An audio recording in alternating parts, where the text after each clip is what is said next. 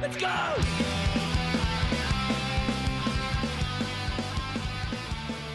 Hey everyone, it's Ivan, KitBadger.com, here to bring you another gear review today, talking holsters.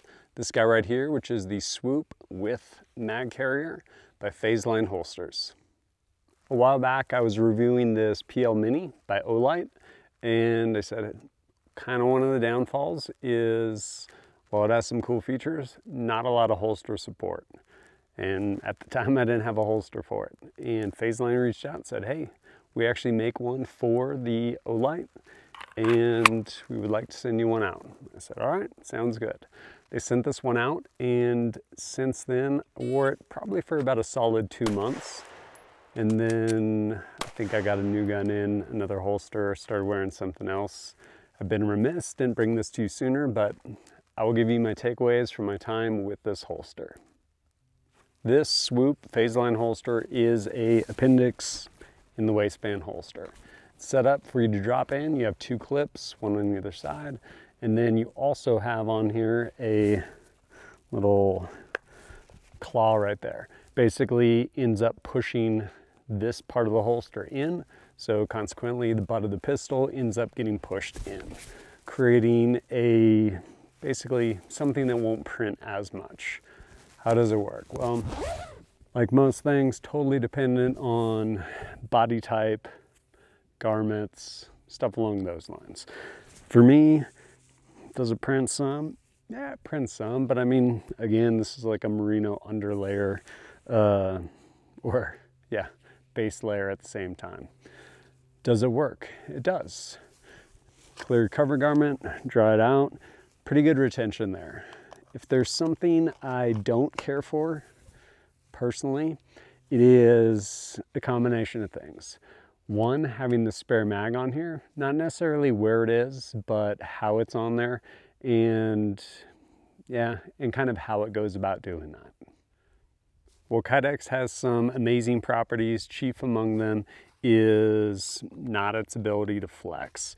And with that, depending one on activity level, to body type, this being right there, depending on how much you're moving, getting in and out of vehicles, bending down, tying your shoes, whatever it may be, you end up with this flexing right here. On top of that, we have 3 holes right through there. So while this has not broken on me, it will, over a long enough timeline, break. I'm not saying when it's gonna break or anything like that, but it will. You're basically asking this to do something as a material it isn't really made to do. I do like that they have magazine retention over here, as well as you can adjust tension here on your trigger guard for your pistol retention. Even though this is adjustable retention over here, a problem I had was this magazine getting pulled out. And the way it usually happened for me, even with these things cranked down, is when this is in your belt, especially if you're wearing layers, pulling cover garments up, ends up grabbing your magazine. Now, would it happen if I had super streamlined base plates? These are the Vickers tactical ones by Tango Down.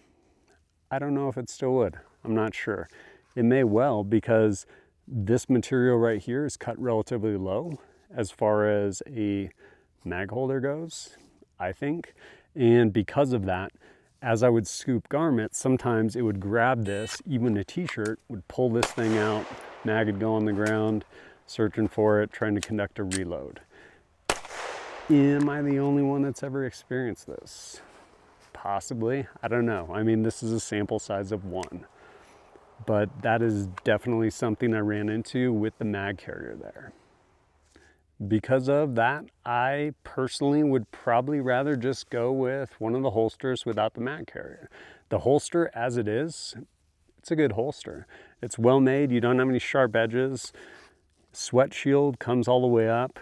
I really like the fact that they actually offer these for a number of different weapon lights too. If you're carrying a weapon light on your pistol, I think it's great. And yeah, again, I think quality Kydex holster.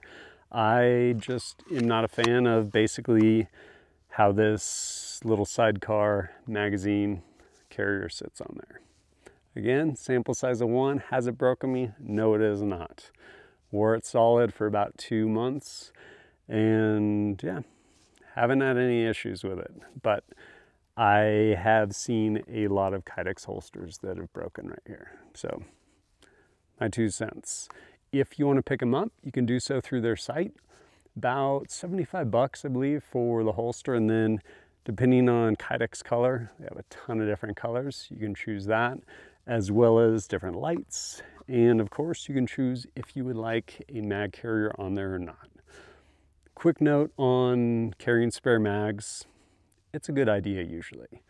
If you end up with a malfunction, oftentimes they're mag related. So rather than continuing to have that malfunction, being able to actually drop that magazine, get another magazine, and no longer have that malfunction, pretty important, especially in a, like life or death situation where you're trying to employ this pistol. But if you picked one up and you've had experience with one, let me know how it was. And as always, thanks for joining us at kitbadger.com. Look forward to seeing you next time.